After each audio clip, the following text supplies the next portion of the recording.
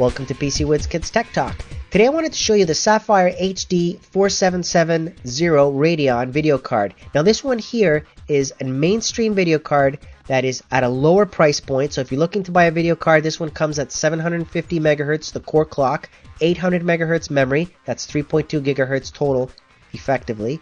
It has GDDR5 though, instead of GDDR3 memory. So this one's faster. And of course, you can have this in Crossfire. You can have it 2 cards if you want. HDMI is supported. Game physics is supported. 10.1 DirectX and shader model 4.1 supported. Best thing about it is that it's 40 nanometer. So it's going to use less energy. It's going to dissipate less heat. So when we overclock this, we won't have to worry about, okay, how much energy is this going to use? Well, it's about an 80 watt energy consuming card as opposed to other cards that use much more energy. Now when we compare this against the 4670, hands down it's going to beat it. Okay, so there's no point comparing it to the 4670. It almost doubles it in the scores and benchmarks and everything. It comes close and equal to the 4850, and we're going to compare it today to the 4870 because it's half the price basically of a 4870. So you might as well compare it and see which one you want to get. You want to get this one or 4870? Now it's a dual slot card. Keep that in mind. So you're going to need to occupy 2 spaces on your slots there. You can see here the nice looking cooler that it comes, and it has a nice see-through fan, 9 blade on it, 80 millimeter. It's not an LED fan though, and it comes with a nice thick copper heatsink underneath, and on the side another plate which is the heatsink for the memory modules there. It uses a 6-pin PCI Express power connector only, so you can tell right there off the bat that it's going to use less energy, doesn't require that much. And of course there are the connectors for your Crossfire. On the other side, nothing special. It's a standard type of board, nothing really fancy here to look at. Just show it to you for 2 seconds there. And again, on that cooler, if we were to take it out, it's basically a copper heatsink which touches the GPU just enough to make contact to cool it off, and then it blows the air down towards the chipset to cool that off as the fan spins, of course. So there you go. That's the card in a nutshell. Now when you go to install this, it's nothing special. Just like with any other type of video card, it's straightforward, right? Just make sure you have the power connectors, everything disconnected, that you're grounded. You touch the case and install it in the PCI Express 2.0 X16 slot that you've got on your motherboard. And of course find the appropriate power connector, 6-pin PCI Express, and connect it there, and then of course attach the screw there to the card to fasten it to the case.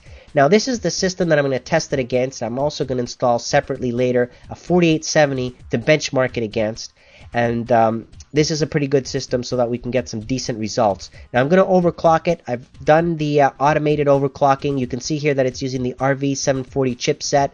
There's the 2.0 PCI Express support. You can see here the shader support. You can see the bandwidth. It's 128-bit instead of 256, and of course it comes with 512 megs of RAM that I mentioned. Now I overclocked this already from the defaults a little bit. Now let me tell you that the default idle temperature is roughly about 37 degrees Celsius, and on max full load it's about 61 degrees Celsius. Okay, now how did I overclock it? I just let the ATI overdrive do its thing. So I went into the ATI Catalyst drivers. After installing it, I ran the auto tune and let it do its thing, and it installed itself, and then I let it overclock to 820 megahertz for the core and 840 for the memory. Now, running the benchmarks here, I've got some new games that I wanted to try this against, starting with the Clancy H.A.W.X, and running all the games at 680 times 1050 for AA, and you can see the results here. 109 max frames per second, 46 average frames per second, pretty decent compared to the 4870. Of course the 4870 is going to be higher, but again it is double the price. So do you really want to pay almost double the money for a card which gives you decent results? And here it is, right? Here's what you're getting for the price point. Now let's look at a different game, because I didn't just do benchmarks on the Tom Clancy. Of course I tried a different game, and this time I got the Grid Racing. So on Grid Racing, this one here is pretty cool, I gotta say.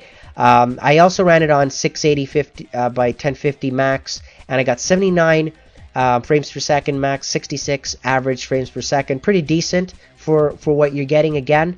And of course, I'm maxing out all the options when I do this test on the grid racing. Okay, so just keep that in mind. Another game that I also wanted to try that is different from my previous benchmarks is Fallout 3. So I tried Fallout 3, and on that one again at 1680, 1050, I got 64 frames max, 59 average. Again, very decent results here for what you're getting, and I had no problems, no issues. And of course, if you run this at lower resolutions and you disable anti-aliasing and all that, you're going to get higher frames, right? And that's what I had to do on Crysis Warhead. I couldn't run Crysis on enthusiast level because it's just too high. So I ran it at a gamer level, and I got very decent results, 30 frames per second max, for example, on Crysis. So on Call of Duty 4, an older game, I got decent results, 118 max, 87 average frames per second, pretty good.